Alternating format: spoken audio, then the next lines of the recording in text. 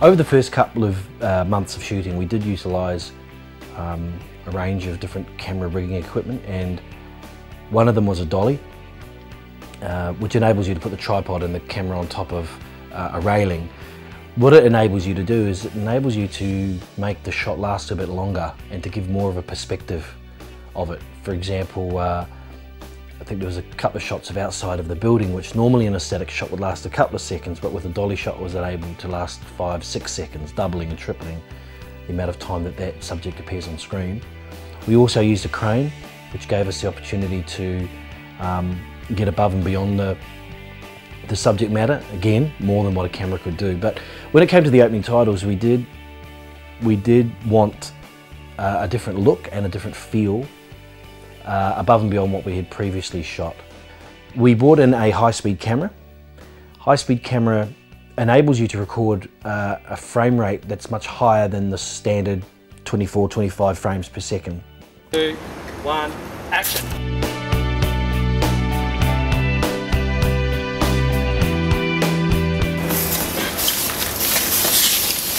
Cut, that's it.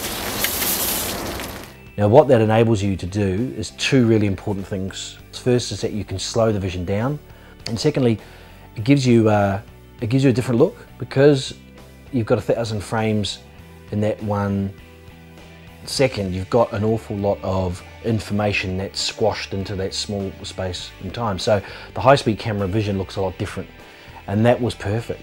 We brought the camera in for a couple of days and we experimented on a range of things. Alright, ready? And action! And over your face.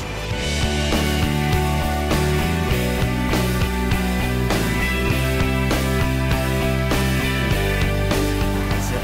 And cut. Perfect, done. And we wanted the opening titles to be dynamic, so we chose a range of different movements that we felt were dynamic and physical. One of them was passing, the other was running. Righty, and action! Good. Should we try one more? And action. No, get it up. Better than that. One more, last one.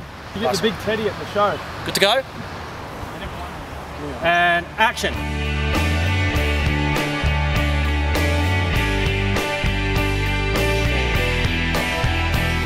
Oh, beautiful. Done. Right, true on my mark. Rolling and go.